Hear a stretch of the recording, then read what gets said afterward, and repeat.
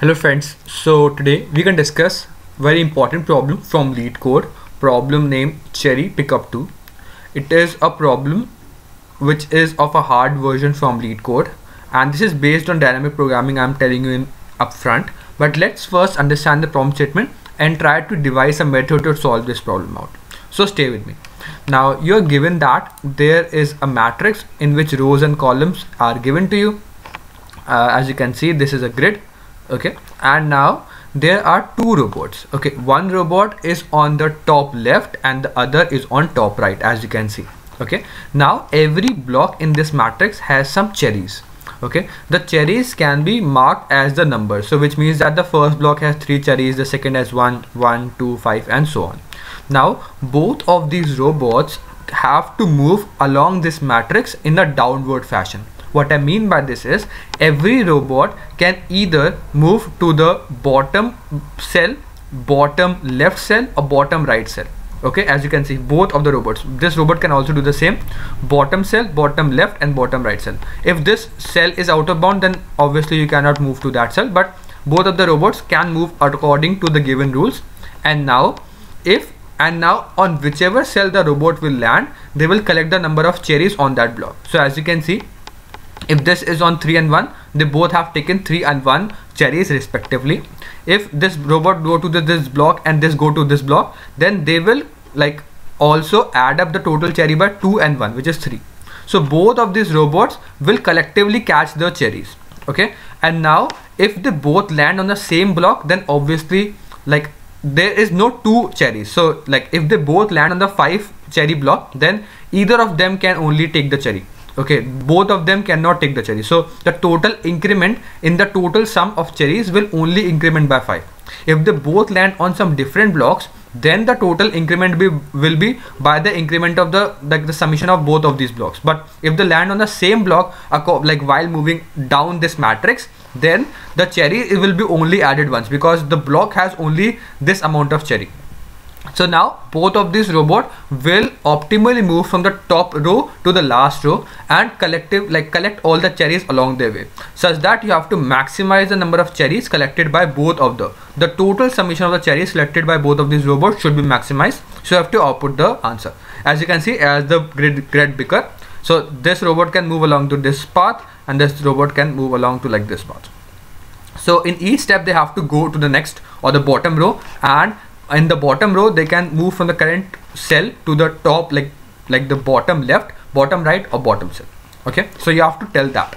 Now in like how can you tell that this is a DP problem? First, like this is a standard, like almost all the DP problems of traversals will be using like DFS or some DB techniques. Okay, so now also as you can see, the grid's length is very small, it's up to 70 only. Okay, so now you can understand that you have a lot of states in this. If you can easily define a state in a matrix or in a DP table or in a problem, then you can easily understand what will be the next optimal state. So a DP problem states that you have to consider all the possible states and pick out the state which you actually want for the current answer. So as you can see, if this is a standard problem in which you start from the top, like if there is only one robot and this is a grid, and if you start from the top cell, then it is a very standard problem in which like you have to go from the top left to the bottom right, and you have to just collect out as possible number of sum along the way. It's a very standard problem, but now there are two robots along this way. So now how you can solve this problem out? You have to just do the same thing, but you have to first determine what is a current state. A current state in a problem defines by what are the parameters which actually defined out a current state in the problem.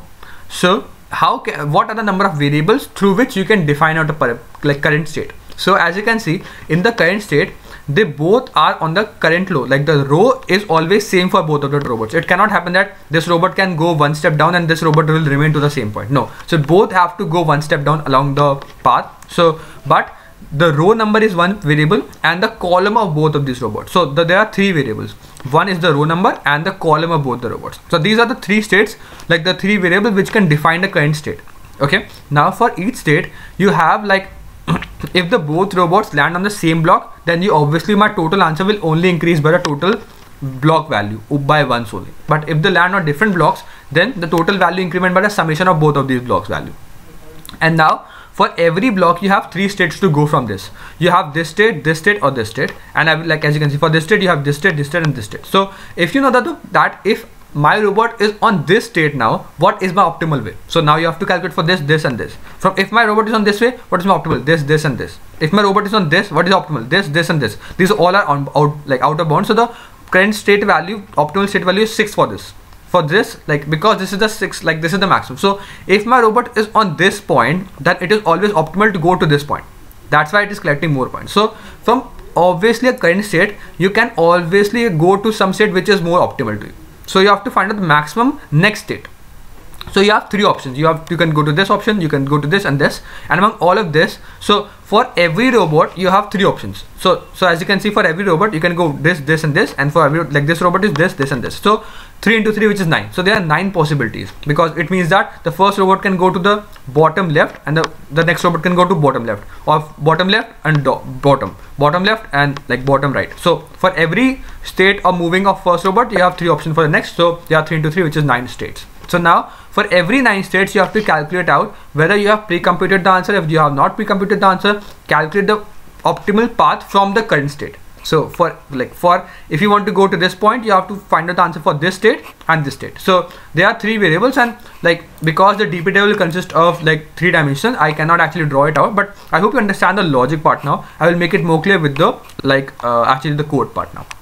So this is the starter function, this is the main function. So I have made a, like, as you can see, the grid values are between 70. Okay, so now I have made, as you can see, a DP table of 80, 80, 80, because, like, you can make of 72, 72. You just have to make a DP table of 3 variables, because I have to store out the row number, the column, the current, like, column 1 and column 2. So this DP table is actually storing that value to store out what is my current state value, which is actually storing out that if my one robot is on C1 column, my other robot is on C2 column, and both of them are at the rth row, what is the maximum, like, what is the maximum total summation I can get?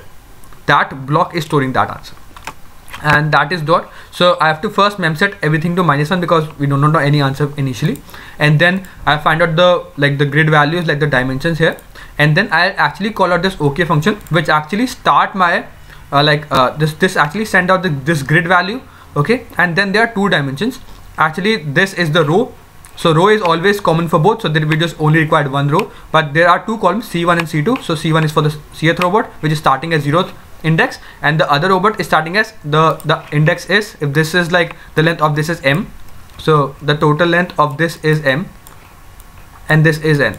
Okay, so this is n and this is m. So as you can see, the index is from 0, 1, 2, so m minus 1. So this is the, like, index for the first robot and the last robot. Okay, and then this is the OK function, in which we first find out the dimension of this grid.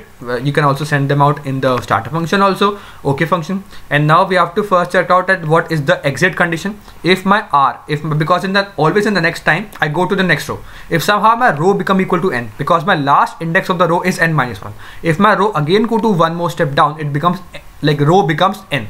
So if my row becomes n, I have gone out of bound, and now I have to return out 0. Else, this is the memorization value. If I have actually already seen this sorry, if I've already seen this state, which is the state is C1, C2 and R, if this DP table of this state is already seen, which means that this value is not equal to -1, then we return out this state value. Else you have to find out this state value. So for every state out, I have to find out that there are 2 things. We have to find out that for every block, like for every state value, I have to find out that if both of these robots, let's assume that my current robot is on this point and my other robot is on this point. Now, if this is the current state value, because it is defined by row, the column 1 and column 2, if these are the 2 robots, what is actually the next state, the maximum state? So if both of the robots are on this point, now we have to find out that what is the next, like, if both of these robots are on this point, if they go, like, if they somehow go to this point, so now what is the next state they can go? They can either go to this point, go to this point, like my first robot can go to this point, second robot can go to this point, my first robot can go to this point, second robot can go to this point. So there are 9 possibilities. So for all the 9 possibilities, I have to find out which of them are maximum, and among all of the maximum, we have to add up these values, like these, because my robot are on this value now, so I have to also add out this value and the next maximum current state value.